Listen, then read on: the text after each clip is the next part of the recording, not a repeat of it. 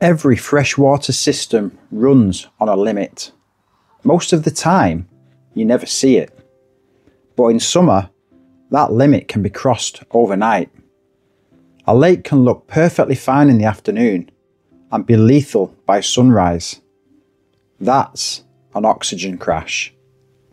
And if you fish lakes, rivers or canals, you're fishing systems that can tip over very quickly, especially in summer.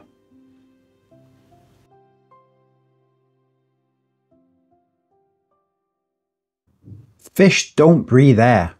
They extract dissolved oxygen from the water through their gills.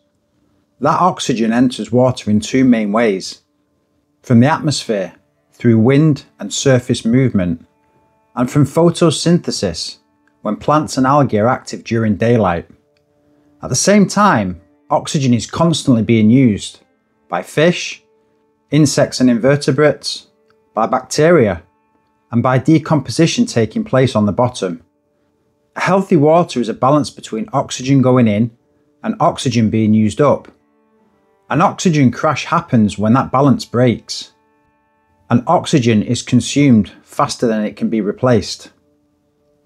Summer puts water under pressure before anything goes wrong. Warm water physically holds less oxygen than cold water. That's basic physics.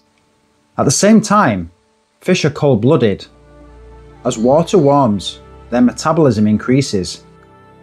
For most freshwater fish, metabolic rate, and therefore oxygen demand, typically increases by a factor of 2 or more for every 10-degree rise, though the exact response varies by species and temperature range. So summer creates a squeeze, less oxygen available, more oxygen required. That means many waters are already close to their limit during hot, still weather. Now here's something that catches a lot of people out. Yes, water often cools slightly overnight, and cooler water can hold more oxygen. But that isn't what controls nighttime oxygen levels. As soon as the sun goes down, photosynthesis stops. Plants and algae stop producing oxygen instantly. Respiration doesn't stop. Fish keep breathing, insects keep breathing, bacteria keeps breaking down organic matter, even algae consume oxygen in the dark. So overnight, oxygen is only going one way, down. The small cooling effect can't keep up with the biological oxygen use. That's why dissolved oxygen reaches its lowest point just before sunrise, a moment known as the dawn minimum. That's when fish are under the greatest stress. Not all oxygen drops are the same. Some waters experience a daily cycle. Oxygen rises during the day, drops overnight, then recovers after sunrise. That's stressful, but survivable. The real danger is system collapse, when oxygen drops day and night with no recovery. That's where nutrients, algae and sediment come in. Algal blooms are driven by nutrients, mainly nitrogen and phosphorus. And those nutrients can enter water in two main ways. The first is external loading, which includes agricultural fertilizer washing off fields, sewage overflows, and urban runoff from roads and drains. These inputs add fresh nutrients directly into rivers, canals, and other water systems. In flowing waters especially, they can trigger blooms downstream, and when those blooms collapse, oxygen can crash rapidly. This pathway is real, well documented, and damaging, but it's only half the story. The second is internal loading. In slow-moving or closed waters, nutrients don't have to arrive from outside. They can already be stored in the system. Fish turn food into waste, dead algae sink, plants die back, organic matter settles. Over years, all of that accumulates in the sediment. A thick silt bed is not just mud, it's a nutrient reservoir. In warm conditions, oxygen disappears at the sediment surface. When sediments become anoxic, phosphorus is released back into the water. No pollution event, nothing you added. Summer simply unlocks nutrients that were already there. Blooms don't kill fish because they appear. They kill fish when they collapse. Warm, still, nutrient-rich water allows algae to multiply rapidly. The water turns green. During daylight, this can even raise oxygen levels, which is why blooms often look harmless at first. But the system becomes fragile. Dense algae block sunlight, killing submerged plants. Nutrients are exhausted and cells weaken. When the bloom collapses, bacteria swarm in to break it down. And bacteria consume oxygen continuously day and night. Photosynthesis is gone. Respiration explodes. Oxygen now falls everywhere, with no recovery by morning.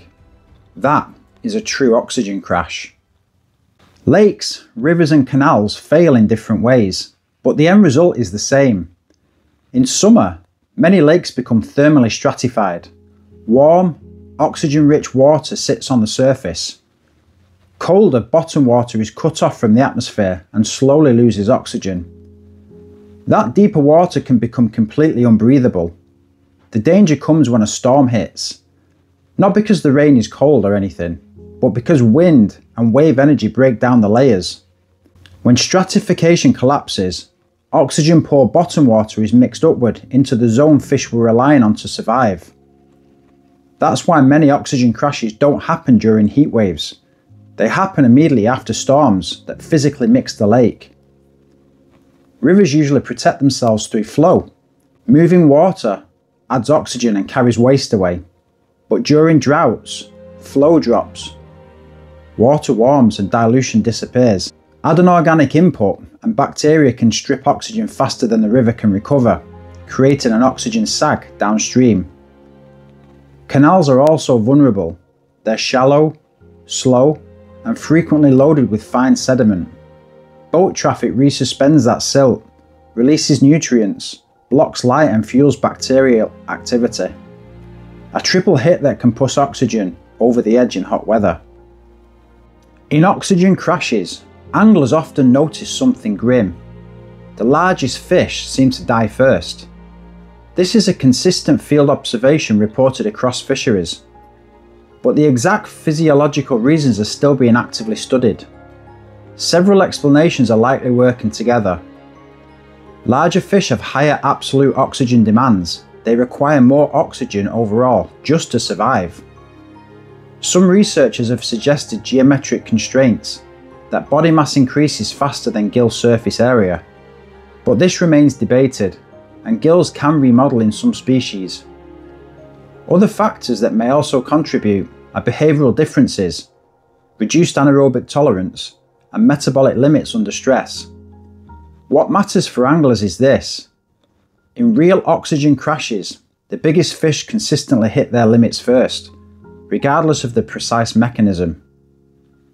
Warning signals include fish piping at the surface, especially at dawn, fish packed into weirs, inflows or aerated areas, a sudden colour change or a foul smell, and entire waters switching off in hot, still conditions. If fish are already gasping, the crash has already happened. An oxygen crash isn't about blame. It's about physics, biology, and limits. Freshwater systems run on a thin oxygen budget, especially in the summer.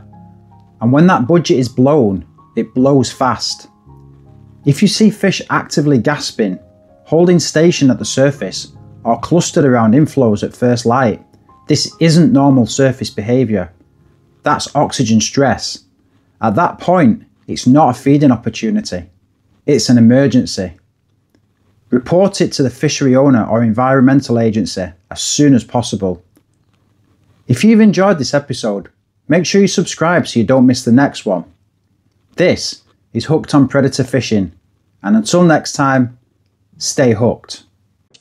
I'm Stu, a British military veteran, and predator angling runs deep in my veins. It's about wild waters, the chase, and a way of life. If you enjoyed this adventure, hit subscribe, and if you want to go even further, join my channel memberships for raw, unfiltered predator sessions and exclusive films you won't see anywhere else. This is Hooked on Predator Fishing, and until next time, stay hooked.